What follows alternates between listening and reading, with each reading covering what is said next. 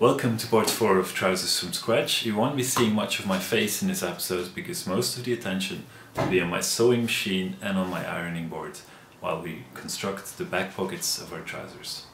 Let's get to work.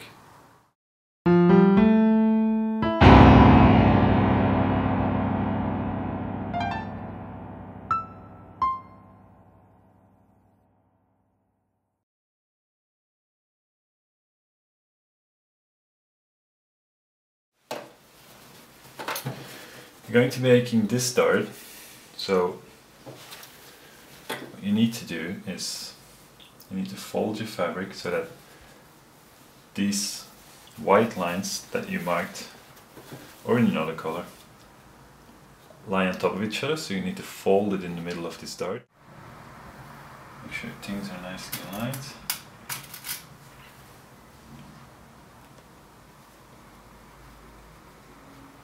Pin it down. Now what I tend to do is put a pin this way, horizontally, to tell you where the dart actually stops. We're going to sew on this white line from here down to here on this tip, and you should try to just fall off the fabric at the height of the spin. We're going to do the same on the other side because you want your darts to stop at the same height, because if one dart is lower, that looks bad. Make sure to go back on the start of your seam. Go backwards for a while. Take your time, make sure it's straight.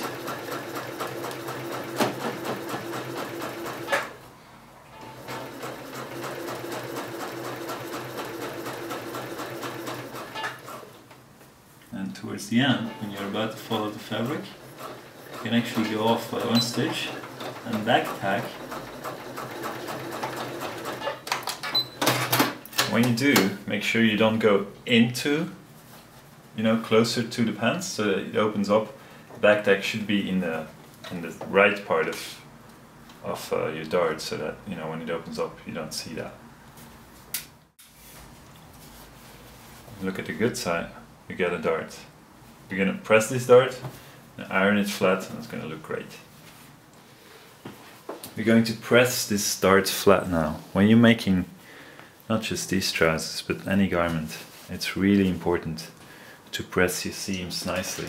That will make it look so much better. So you just press the dart to one side all the way to the tip. Next thing we're going to do is we're going to put the interfacing here. And what we're going to do, we're going to put this interfacing so that it aligns with the top, and at the tip of it, because it goes a bit in the tip, is nicely there on our dart, this way. Now make sure you put it with the shiny face. You see how it shines? This is dull. The shiny side has to go on your fabric, and then just iron it in place. There we go. Now this is attached now. See? Makes it a little bit stronger, and our dart that we've ironed nice and flat looks great. Next up is the back pocket facing. Back pocket facing is part G. Got it right here together with the paper. Part G needs to go on here with the good side up, so this is the bad side. As you can see, I wrote the G on there. Good side up. Now, where does it go? It goes in the middle of the welt pocket. If you want to know exactly where it is, go back to your pattern piece I, which is the back pocket interfacing. You'll see that it matches the top pocket back. You got the welt pocket opening on there, alright? So just put that in the middle there, just like that. That's where it needs to go. I'm just going to pin this in place.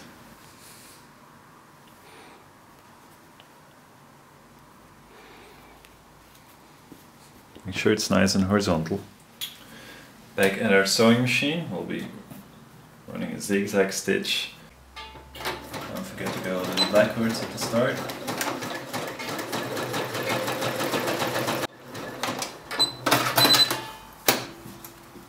One side.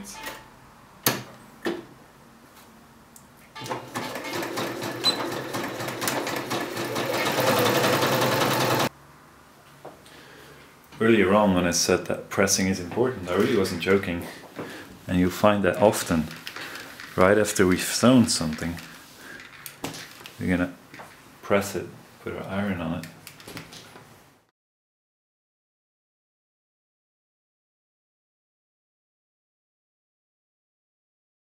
We need to transfer the welt pocket marking.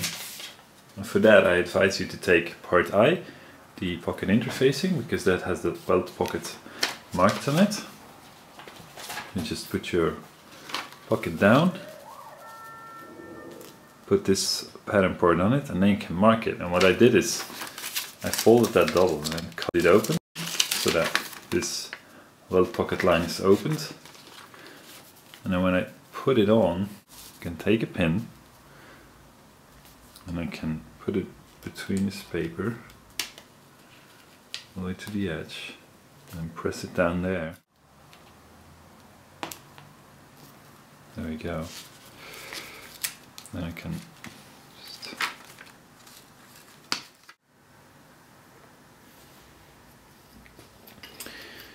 line the line and the start and finish of it. And then I can take the pins out. Now I want you to also mark two lines, one 1 centimeter above this line and one 1 centimeter below. Like this, line below, line above, 1 centimeter.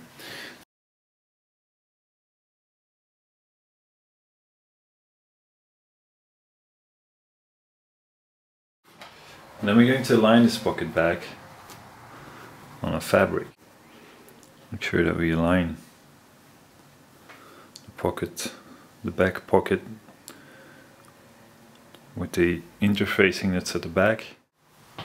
Okay, now don't forget, this should be good side up. So this is the dart, this is going to be the good side of your trousers, this is the outside. This facing should be good side on this pattern piece, right? Then I want you to pin that together around your welt pocket opening.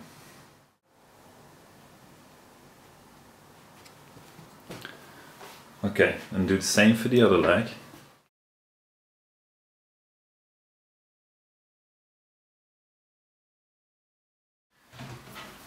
When sewing your welt pocket, there's two things that are very important. One is you want to get two lines that are nicely parallel and equidistant to the center line. Two is you want them to stop at exactly the right width. You don't want one of them to go further because that will skew your pocket. There we go. So just keep this nice and straight.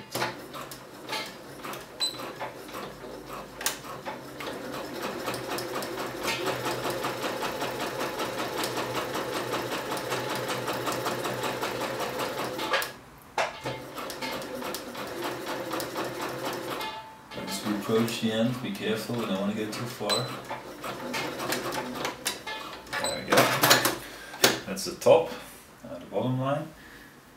Make sure you start at the same distance. We have that dart in the middle, so there's a bit of a bump there. Be careful. Don't let that surprise you.